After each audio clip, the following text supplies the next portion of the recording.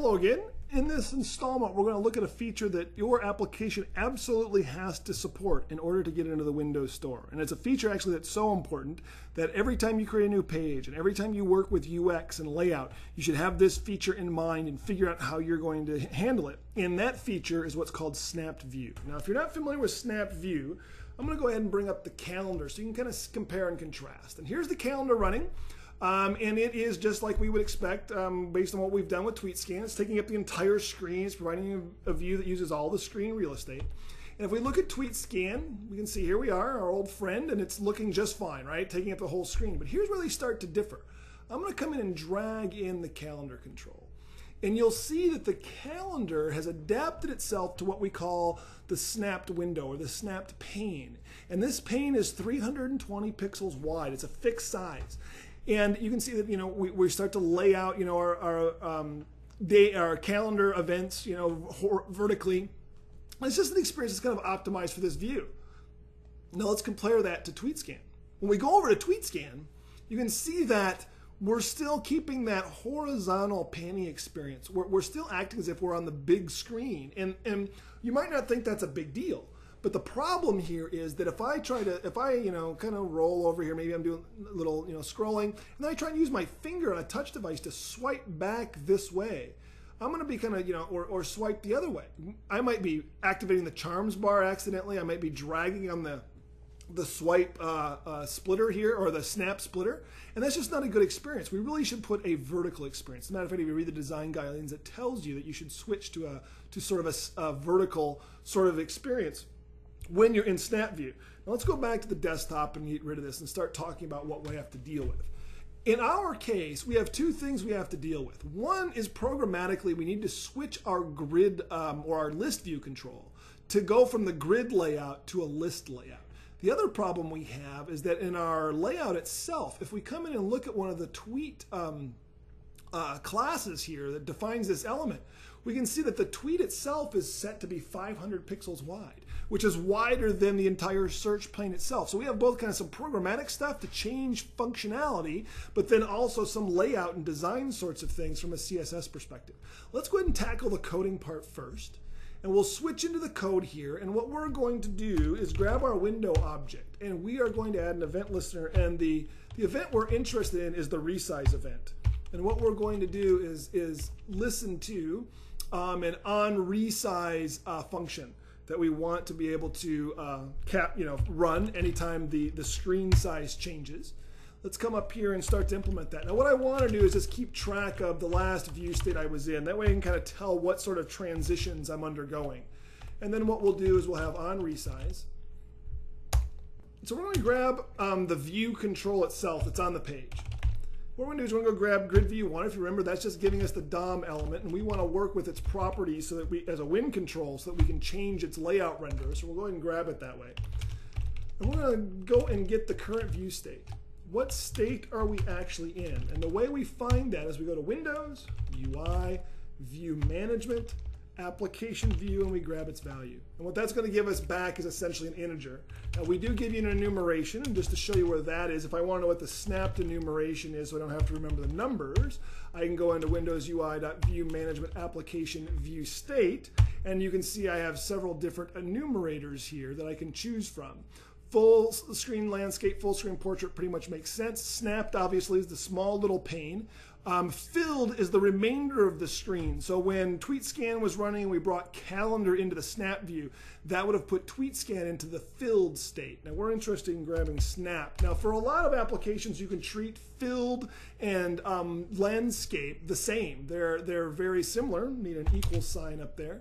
But for some apps like games or something like that where you're pixel perfect, you may need to be able to differentiate that. And in TweetScan, for example, we wouldn't care because we can just keep scrolling horizontally even out of filled.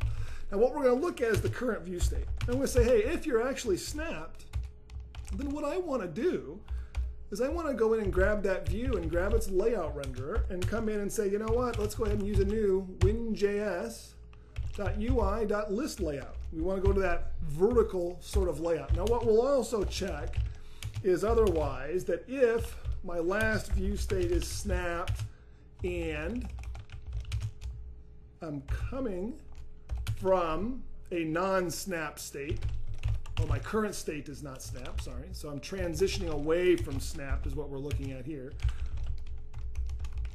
Is what we want to do is view layout is equal to new WinJS UI, switch back to our grid layout.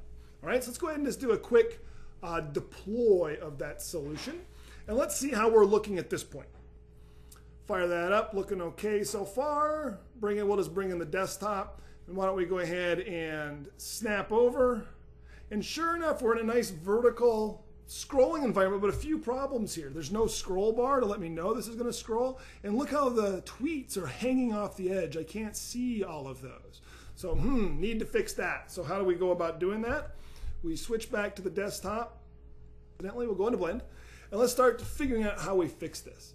So the first thing we need to worry about is we need to go in and first make sure that our tweets will fit and that our grid renders correctly. Now to do that, what we're going to rely on is using the media elements in our CSS definitions. So what we'll do is we will come into our home CSS and we're going to drag our input selector down into the media element. And you notice here the current on the media screen, the definition is MSViewState snapped. So this will automatically be applied when we transition into a snapped environment. I can actually simulate this from a design perspective by using my device pane and saying, hey, show me my view in snap mode. And I can see already, wow, way bigger. And if we drill in here a little bit and maybe go over to my live DOM, let's go ahead and find the grid. There are some automatically applied transitions. So if you come here and look, what we get just out of the default project template setup is we get new definitions, for example, for the fragment header. So we kind of shrink and change some margins and things like that. So you can explore those in a little more detail. But what we're going to do is go ahead and select our grid view here. And the first thing I want to do is make my grid view fit into the window. Now, the default media elements already have me putting a 20 pixel gutter here along the side of my section, which is fine. And I just want to have the scroll bar run right along the edge here and make that all fit.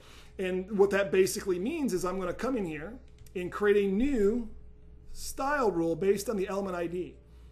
And when I add this, you will see that it's added right here as a rule underneath this media query. And what we'll do is we'll just come in and now say when we're in this rule, go ahead and open up the sizing, and we're going to set the width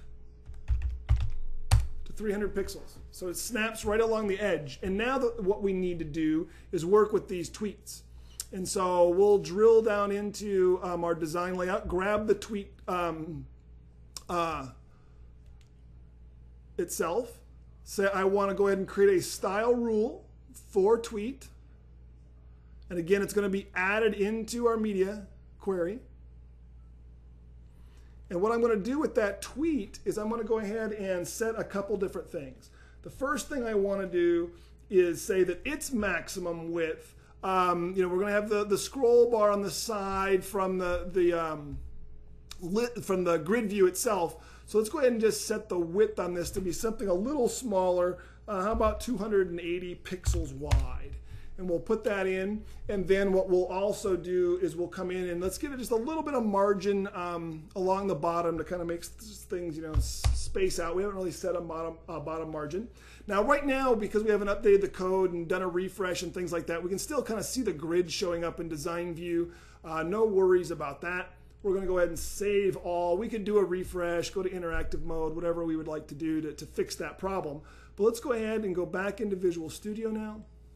Go ahead and deploy our new solution. And let's go ahead and see what we get. Everything's looking pretty good here. Come over and let's go ahead and grab the calendar control, drag that in.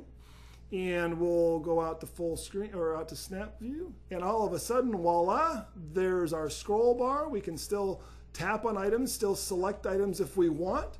and that's looking a heck of a lot better. So that's your quick introduction to working with the Snap View. Very important. You really want to have a good user experience here for your users so they'll feel like, hey, I can use your app even in this small screen real estate while maybe I'm taking care of some more temporarily important things over here. So that's really kind of the introduction. I hope that works and makes sense, and we'll start to add search in the next episode.